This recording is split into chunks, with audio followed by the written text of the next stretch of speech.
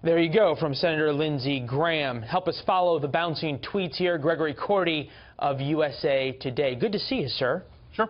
All right, we all thought we were going to have a quiet morning. Evidently, Mr. Trump's aides thought they were going to have a quiet morning, and then they, like all of us, woke up to this. Help us unpack here. What's new here? We've seen these reports before that there was perhaps a request to a FISA court, which is the secret court for national security, for wiretaps against a couple of Trump aides.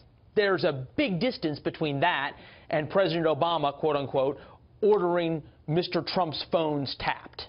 Yeah, anytime you see an early morning tweet from President Trump, you really have to figure out what he was watching or what he was reading immediately before he tweeted that. It looks like probably a Breitbart article from Thursday or Friday. Which referenced a Mark Levin rant on talk radio, which referenced a blog, an old and unsubstantiated story back from November that somehow the Obama administration, the FBI, was wiretapping Trump Tower in an effort to figure out Russian connections between the Trump campaign and some Russian banks. That has now resurfaced because the President of the United States tweeted. It's not something any of us were talking about. The President of the United States says something. It's news, whether it is true or not, whether it is relevant at that moment or not. To that point, your colleague over at the Washington Post, Robert Costa, great reporter by all accounts, sent this out this morning. Trump left White House in fury on Friday, fuming about Sessions' recusal and telling aides that Sessions shouldn't have recused himself. Follow-up from Mike Allen saying, in Trump's mind, an inch of retreat, even if facts seemingly demand an apology, is unforgivable. Is that perhaps the answer to the question, why now? Look, President Trump has had a roller coaster of a week, right? On Tuesday, he delivered a speech that exceeded all expectations. He basked in that for most of Wednesday before these latest revelations came out about Jeff Sessions' contacts with the Russian ambassador.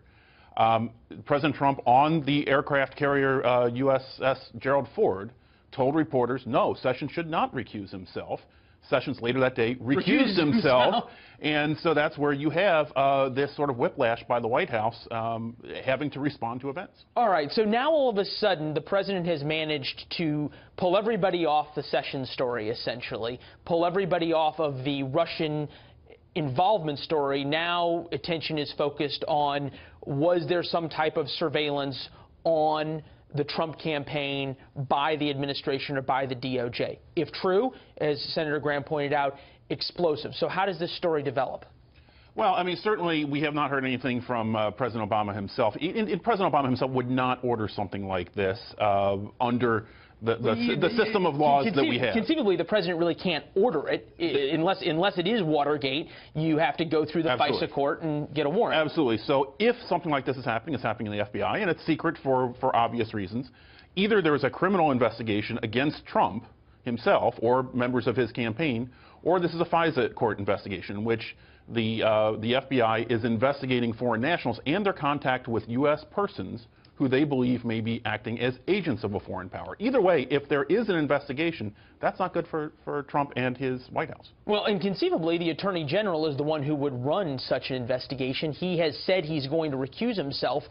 So what happens? We've heard from the White House in the past couple of minutes that they're sort of scrambling to try to figure out what's going on behind the scenes, see if they can get some more information to get out. So who's running things at the Department of Justice this weekend if Jeff Sessions has recused himself?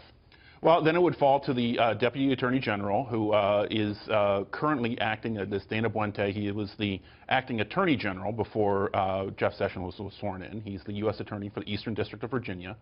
Trump's nominee for Deputy Attorney General has a confirmation vote coming up in the Senate. But yeah, that confirmation hearing just got a lot more interesting. It did get a lot more. It does thicken the plot. Yeah, absolutely. Raises the stakes, for sure. And obviously, considering that Senator Sessions at least ran into, shall we say, some complications because of his hearing, you have to think they're all of a sudden retooling, perhaps, and going back and scrubbing for this second hearing. Let's remember how Hillary Clinton got in trouble and how that investigation got off the rails. It was because the Attorney General then, Loretta Lynch, had to recuse herself because she had talked to former President Clinton in an airplane in Arizona and had to recuse herself, leaving Jim Comey, the FBI director, in charge of the investigation. History doesn't repeat itself, but it often rhymes. There to cover it all. Mr. Cordy, appreciate it. We'll be reading your stuff in USA Today. Thank you.